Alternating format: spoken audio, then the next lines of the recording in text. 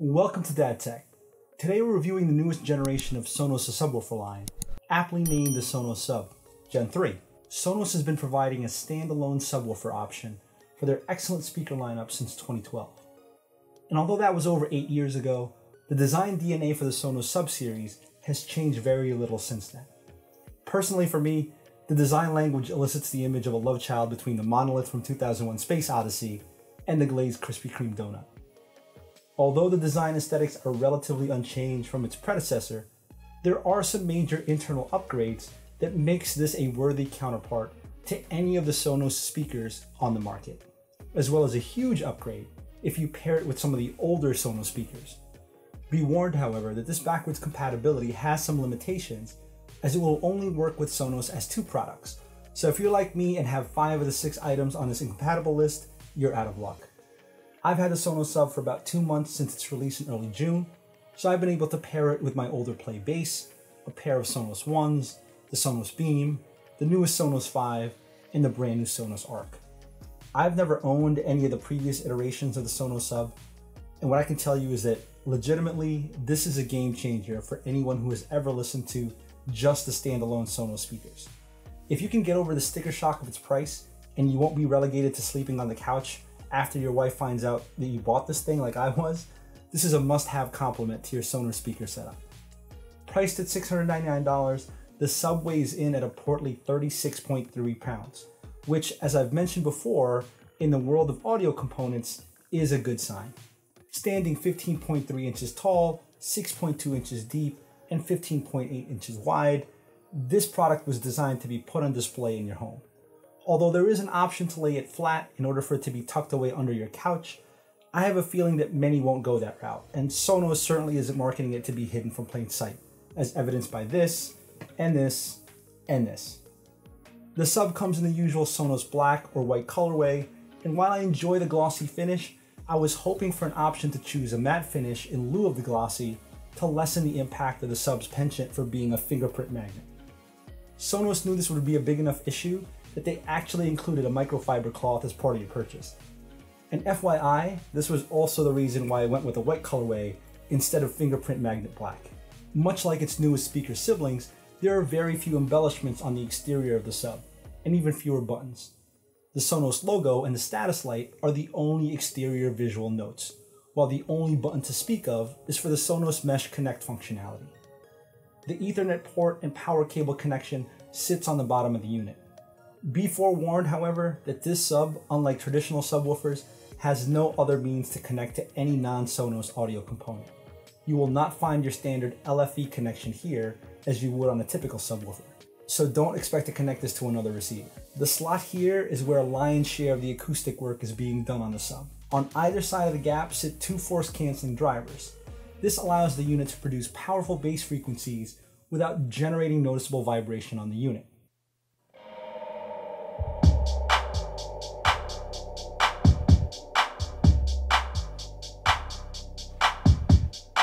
All of this is powered by the upgraded CPU, which boasts a 1.5 GHz quad-core processor and 256 MB of SD RAM, which is double the amount of RAM from the previous Gen 2. The Sub also sports 2 Class D amplifiers that power the force-canceling drivers. Setup and calibration on the Sub are all done via the new Sonos app. Sonos' key selling points have always centered around its streamlined setup process and the ease with which devices integrate within its ecosystem. And the Sonos Sub is no different. As always, setup is a breeze, and you simply add a device within the app locates the device and subsequently initiates the setup process by adding the Sub to the Sonos mesh network. Once the setup is complete, the app then allows you to calibrate the Sub in conjunction with whichever speakers you paired it with, via the iOS-only TruePlay functionality. During this TruePlay calibration, the system sends a series of tonal pulses out to measure your listening position relative to the speakers. And then you define the characteristics of the room by waving your phone around to create a sound signature for that room. Sonos then utilizes this information to calibrate the speaker settings. Moreover, you can set the Sub settings individually and independent of this calibration. This app allows you to turn off the Sub, switch its phase from 0 to 180 degrees, or alter the crossover frequency, which Sonos claims goes down to as low as 25 Hz.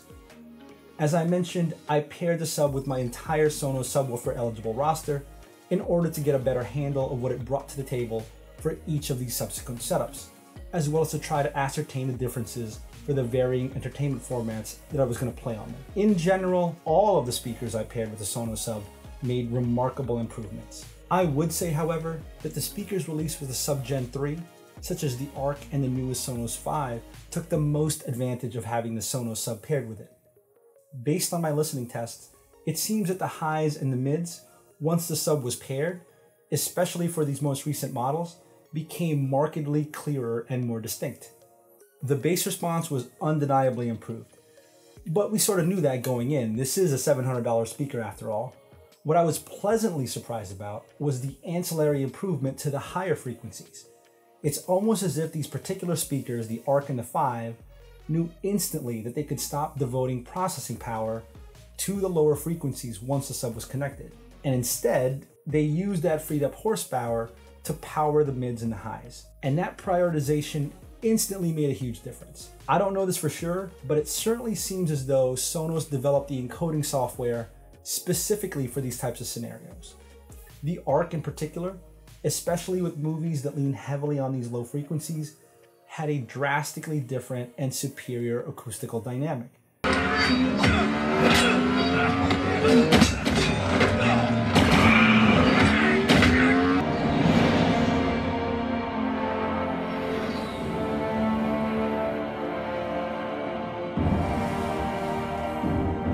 And that was at level 0 on the sub, which is the default level. Going up +2 or +3 creates a level of sonic depth that you can feel without all of the quintessential rattle you'd normally get from a traditional subwoofer. If you want to go absolutely bananas, you can crank this bad boy halfway, which is level 8, which is what I did when I watched Mad Max Fury Road, and holy hell, this thing is just thunderous, but in a good way, and without introducing all that typical muddled distortion you would normally get when you crank your setup.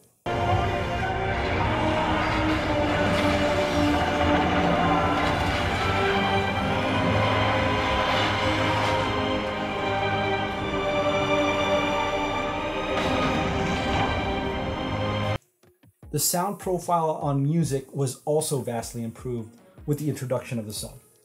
Bass-reliant tracks always felt well-rounded, with plenty of oomph, without being overpowering at the lower levels, and remained powerful and clear even at the highest levels.